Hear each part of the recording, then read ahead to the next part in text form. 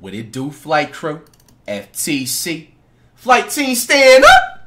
It may be May, but June is on the way. We got... Boom! Try not to get scared!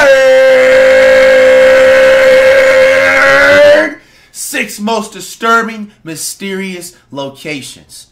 These videos are purposely uploaded at nighttime. Hopefully you don't get jump scared. If you wet the bed, if you stream, I am not responsible. Chill and scares. Let's check it out. If you were to look at pretty much any map of the Gulf of Mexico drawn by Spanish explorers in the 16th and 17th centuries, you would find a small island lying off the north coast of the Yucatan Peninsula called Bermeja. Although the exact location of the island varied slightly depending on the map, it was a well-known fact that a small island drawn by Spanish explorers in the 16th and 17th centuries, you would find a small island lying off the north coast of the Yucatan Peninsula called Bermeja. Although the exact location of the island varied slightly depending on the map, it was a well-known fact that the island at least existed. So, like, bro, I'm pretty good with the globe and stuff and knowing the Earth.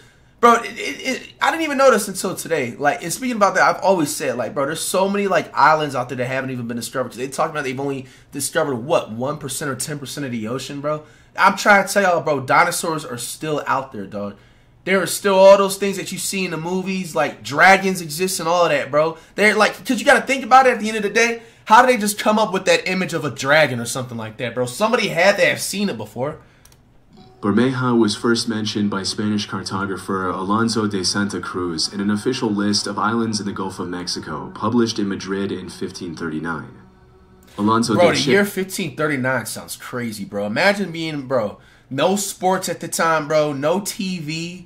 Like, bro, what was it, bro? Seriously, no, I ain't gonna lie. We gotta have this conversation right this second. What seriously was humans doing back in the day? Anything below like 1920?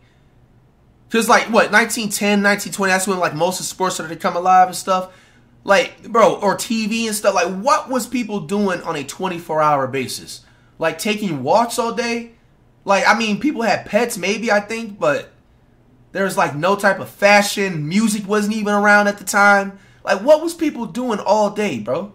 Like, was people just seriously like enjoying nature, like just the entire day, just being out in the sun, or were they just like taking walks and hikes every? Like, what was people serious? I would, bro. Yeah. Caves, another Spanish cartographer, once wrote that from a distance, Bermeja looked blondish or reddish, which is where the island's name came from. A couple of hundred years later, in the mid-1800s, French-Mexican cartographers published reports stating that the island of Bermeja had started to sink. By the late 18th century, Bermeja was no longer featured in many maps of the area, and the last time it showed up on an official map was in the 1921 edition of the Geographic Atlas of the Mexican Republic. In the late 90s, the American and Mexican governments started negotiations to determine the boundaries for the exploitation rights of oil in the Gulf of Mexico. If the Mexican government could find the island of Bermeja, that would expand Mexico's oil drilling rights way further into the Gulf. Around that time, the Mexican government conducted 3 official investigations to find the island, armed with state-of-the-art ultrasound technology and all kinds of modern tools to locate it. Mysteriously, they couldn't find any trace of the island, and according to spokespeople from the Mexican Navy, it was as if the island had never even existed. A year after the Mexican Navy failed to find Bermeja, a Mexican senator named José Angel Cioncielo, who was one of the most fierce advocates for the expansion of Mexico's oil drilling territory and the island's existence, was killed in a car accident on a Mexican highway when a semi-truck slammed into the right side of the car. His death quickly became the fuel for a conspiracy theory, according to which the CIA had blown up the island to further an oil-fueled American agenda. Of course, this theory is a bit of a stretch, and some of the other more logical theories that surfaced regarding the disappearance of the island are much more likely to be true.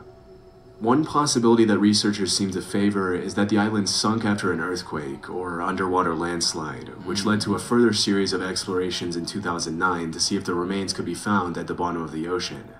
However, despite the even more advanced technologies that were used during that year's official investigations, the ultrasound exploration of the ocean floor revealed absolutely nothing but a sandy ocean bottom. Speculation that the island had never existed once again started circulating online and in the news, leading many people to adopt it as the truth. After the failed explorations in 2009, Julio Zamora, president of the Mexican Society of Geography, claimed that the existence of the island of Bermeja had probably been faked by early Spanish explorers to throw off other explorers and military rivals from other countries. This would make sense, as it was common practice to make slightly inaccurate maps back then for the sake of strategy. Another possible theory is that the island could have been drawn by one cartographer in the wrong location by mistake and replicated dozens of times over the centuries by other unaware cartographers. Still, some researchers think that due to the very precise descriptions of the island's physical appearance, Bermeja probably did exist, but in another location. Despite the abundance of theories regarding the mysterious island's location and existence, 15 years after the last exploration of the last known location of Bermeja, the truth is still a mystery and will probably remain that way forever. Overton Bridge. Built in 1895 in Dumbarton, Scotland, the Overton Bridge is a Gothic-style bridge overlooking a 50-foot ravine that leads up to Overton House, a 19th century manor in the Scottish Lowlands. At first glance, Overton Bridge looks pretty much like any other bridge from the time, but there's one pretty dark detail that makes it different from any other structure in the area. For the past 80 years, hundreds of dogs have been jumping off the bridge and down to the ravine to their deaths for seemingly no apparent reason. What? Sometimes the dogs survive the fall and are left with debilitating injuries. And according to some reports, there have even been instances where dogs allegedly jumped off the bridge, survived, ran up the slope, and then jumped off once again to their deaths. Depending on the source, you'll find reports stating that the amount of dogs that have jumped off the bridge is either lower than 100 or in the high 100s. But regardless of the exact number, it's a fact that a lot of dogs have died at this bridge for some mysterious reason. That's creepy. As you can imagine, these incidents at Overton Bridge have fueled all kinds of outlandish theories, including suggestions that the bridge is haunted. According to Celtic pagan beliefs, the bridge is located at a thin place, which is a place that lies at the supposed union between heaven and earth. Some locals have also favored more supernatural theories, with many people blaming the dog's death on the White Lady of Overton, the alleged ghost of the widow from Overton House. Another popular theory among the locals is that the dogs are being affected by negative residual energy from a tragic event that took place in 1994, in which a 32-year-old father threw his baby off the bridge, claiming that his child was the Antichrist. Bro, what? Where's that man at right now, man? Bruh! Yo, bro, people weird, dog. Following the tragic murder, the father was declared insane and locked up in a psych ward. But even with all the more outlandish theories that have gained traction in recent years, some researchers have come up with more plausible explanations for the mysterious incidents at Overton Bridge. In 2006, animal behaviorist David Sands investigated the bridge and suggested that the dogs are probably detecting the presence of wild animals below the bridge with their keen sense of smell, which makes them chase after the smell and inadvertently jumping to their deaths. This would make sense, as according to official statistics in the area, minks began breeding in large numbers in the 50s in Scotland, and most long-nosed dogs seem to favor the smell of mink over any other small animal, including squirrels. From my research, most of the dogs that have died at the bridge are long-nosed breeds. Also, because the bridge has tapered edges, from the dog's point of view, the edge looks more like a flat plane, safe for running and chasing after small animals. So, while there will probably continue to be speculation about paranormal activity at Overton Bridge for many years to come, it's much more likely that the dogs aren't intentionally taking their lives and are simply falling to their deaths on accident while chasing the odors from other animals. Abandoned Viaduct Petrobras. In the 1950s, the Brazilian government began a project to build BR-101, Brazil's longest highway spanning almost 3,000 miles. In the 1960s, construction began on a segment of highway called the Viaduct Petrobras that was meant to cross the Brazilian jungle to connect Rio de Janeiro and Santos, São Paulo. 16 years after construction started, the segment of highway that crossed the jungle was due to be connected to an already existing part of the highway to finish the project. However, due to Brazil's economic crisis, plans changed at the very last minute, and instead of connecting the viaduct to the existing road, the highway was linked to a different coastal route. As a result, the Viaduct Petrobras was left abandoned in the middle of the jungle, and to this day, the Brazilian government has done nothing to remove it or reuse its parts. Standing over 130 feet tall and almost 1,000 feet long, the structure features fully built tunnels, retaining walls, and a gigantic concrete foundation, which has slowly been swallowed by the jungle as the years have gone by. To an outsider, the viaduct Petrobras looks like it was taken out of the city and dropped in the middle of nowhere in the South American jungle for no reason, giving off an admittedly eerie atmosphere. Even though the viaduct Petrobras seems pretty wasteful, the out-of-place structure is now a pretty popular tourist destination for curious travelers and locals wanting to catch a glimpse of the abandoned concrete giant. Kola Super Deep Borehole. In the 1960s, the Soviet Union and the US were locked in a battle to develop superior space exploration technologies, often referred to as the space race. But what many people don't know is that the two countries were also competing to drill as close as possible to the center of the Earth. As is often the case, the motivation behind the drilling was mostly to find oil and valuable minerals. But from what I found, developing machines that can get close to the center of the Earth would also help understand the causes of earthquakes and volcanic eruptions at a much deeper level. In 1958, the US government launched Project Mohall to collect a sample from Earth's mantle by drilling to the bottom of the ocean off Guadalupe Island in Mexico. Over the next 8 years, they drilled over 600 feet into the seabed, but in 1966, the House of Representatives had to discontinue the project because it was getting too expensive. 4 years later, in 1970, it was the Soviet Union's turn, and they drilled their hole close to the Barents Sea just outside the Norwegian border in a city known as Murmansk, Russia. At the time, the Soviets' goal was to drill as far down as possible, which researchers hoped would be a little over 9 miles. Unlike the US, the Soviets were a little more successful with their attempt and managed to drill way deeper into the Earth's crust, which resulted in the creation of the Kola Super Deep Borehole, also known as the world's deepest man-made hole. With a total depth of over 40,000 feet, or around 7.5 miles, the Kola Super Deep Borehole is deeper than the Mariana Trench, and its depth surpasses the height of Mount Everest. As the project progressed, the scientists realized the temperature was much higher than expected at every point below 10,000 feet, and at around 7.5 miles below the surface, the drill reported a temperature of almost 360 Fahrenheit. This was way higher than the 212 degrees Fahrenheit the scientists had predicted at that depth. So even though the Soviets had broken a record with the Kola borehole, they too had to discontinue the project in 1992 due to increasing rock densities and crazy high temperatures. And in 2005, the drill was shut down and the hole was sealed for good. However, that wasn't the end of the story, and there's a slightly more disturbing reason why people remember the Kola Super Deep Borehole. In the late 80s, a strange story started circulating in several Christian Finnish newspapers, which reported that a group of Soviet scientists had drilled a hole to the center of the Earth and had allegedly lowered an extremely heat-tolerant microphone into the hole. Through this, they supposedly heard a series of extremely disturbing, tormented screams coming from the bottom of the well.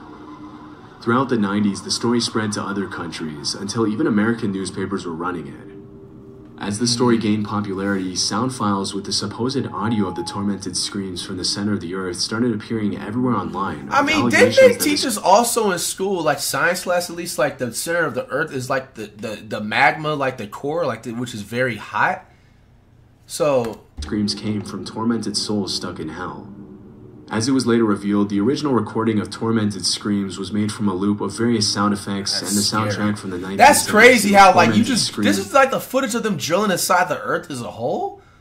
Like it's just straight up just bland. I would just think, I don't know why I would just think it would just be like, I don't know. It's just super bland. Loop of various sound effects and the soundtrack from the 1972 movie Barren Blood.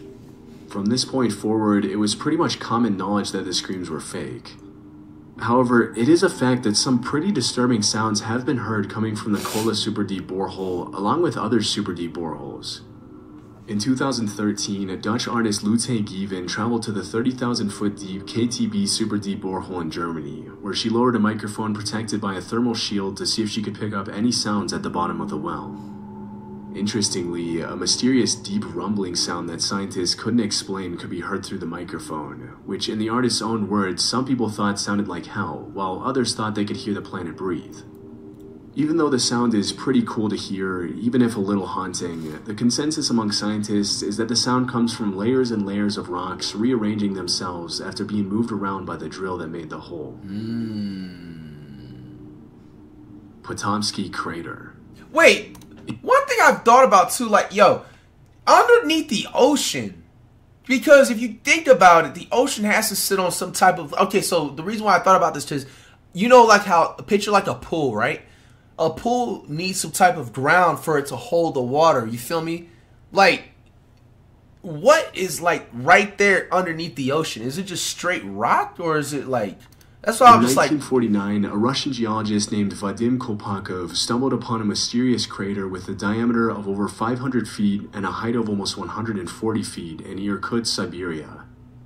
At the center of the crater, he found a little hill around 40 feet tall, which kind of looked like an eagle's nest with an egg inside it. Curious to find out what was inside the crater, Kolpakov made plans to climb the mound and take a look inside to confirm his hypothesis that the crater had been caused by a meteorite. But the locals warned him that Fire Eagle Nest, as it's become known all over the world, allegedly possessed evil powers, and whoever stepped inside it would be dead soon after. Dismissing the insistent warnings as superstition, he climbed the mound, but failed to find any rock samples that supported his meteorite hypothesis. Over time, more and more expeditions were carried out to the crater, including one in 2005, in which the leader of the investigation died of a heart attack shortly after visiting the crater. Based on the findings of recent explorations, scientists have ruled out volcanic eruptions, nuclear explosions, and impact from a meteorite as possible causes for the crater. In the absence of a solid answer, some have started coming up with all kinds of theories to explain its origin, including the possibility that a UFO landing made the crater. Others have linked the crater to the Tunguska meteorite, the remains of which have never been discovered. One of the things that makes it so difficult to determine the origin of Fire Eagle Nest, or Kolpakov Cone as it's now popularly known, is that the crater frequently changes shape, which suggests that whatever caused it is still affecting it to this day. The only thing scientists know for sure is that the crater is around 250 years old, which they gathered from the rings on the trees growing on the mound. Strangely, it's been scientifically proven that the trees closer to the crater grow much faster than normal, which is similar to what happened in the forests around Chernobyl after the nuclear disaster. The lack of solid explanations, coupled with the weird tree phenomenon, has been fuel to the fire of outlandish conspiracy theories about underground nuclear plants and nuclear-powered UFOs buried beneath the crater. To this day, scientists still haven't determined what caused Kolpakov Cone to appear, and no asteroid fragments or metal parts have been found in the crater to support some of the theories people have come up with over the years. As of today, the most logical explanation is that the mound could have been caused by the underground release of hydrogen fluids and heat from a nearby gas volcano. This could have caused changes in the size of tree rings, which would explain why scientists thought they were growing at an abnormal rate. Still, despite the more convincing explanations that have surfaced over the years, the origin of Kolpakov Cone will probably remain a mystery for many years to come. Villa Epicune. Villa Epicune. In the 1920s, a small tourist village about 400 miles from Buenos Aires, Argentina, called Villa Epicune was built along the shore of Lago Epicune, a salt lake touted for the health benefits and therapeutic effects of its mineral waters, which were said to be beneficial for rheumatic conditions. Quickly turning into a weekend getaway for Argentina's upper class, the town soon had a functional railroad station and a population of about 1,500 with a capacity to accommodate around 5,000 additional visitors at its peak in the 70s. Due to its popularity as a weekend getaway for Argentine city dwellers, a lot of money was poured into Villa Epicune to expand its accommodations and make it as comfortable as possible for visitors. However, it seemed not a lot of resources or attention was dedicated to the containment dam that separated the lake from the town. Unfortunately, on November 10, 1985, the containment dam broke during a storm and a series of unusual strong winds. For 2 weeks, the water rose at a rate of half an inch per hour, until eventually the containment dam was completely destroyed by the water, after which all the locals had to abandon their homes and businesses and leave behind Villa Epicune. Over the following days, the flood drowned the town over 30 feet underwater, and it wasn't until 25 years later in 2009 that the waters began to recede and now show the eerie remains of the town, which now looks like something out of a dystopian movie. From above, you can see the original layout of the streets of Villa Epicune, along with its many businesses and the houses 1,500 people called home.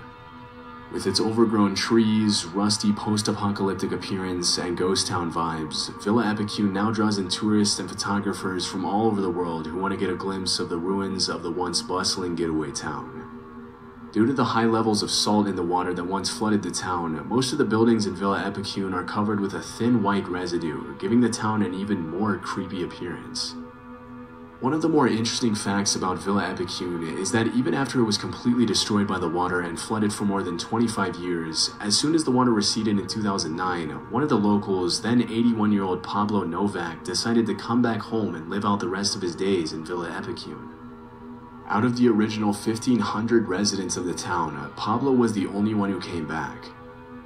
As the lone inhabitant of Villa Epicune, Novak was officially named the cultural ambassador of the town in 2020. Wow. But unfortunately, in January 2024, Pablo Novak passed away at the age of 93, leaving the town once again completely abandoned. Hey, man. Very chilling, 6 most disturbing, mysterious locations. Out of which one was the most disturbing one? I think my opinion that was the most disturbing one was a dog one. Like, I ain't not gonna lie, I've never heard some stuff like that before, though. That shit sounded crazy as hell. Like, they said more than, like, it was around 100, but a little bit more than 100 that just jumped off that, like, bridge. That's weird as heck. That sounded very sus, and everything like that. But let me know, man, what y'all think.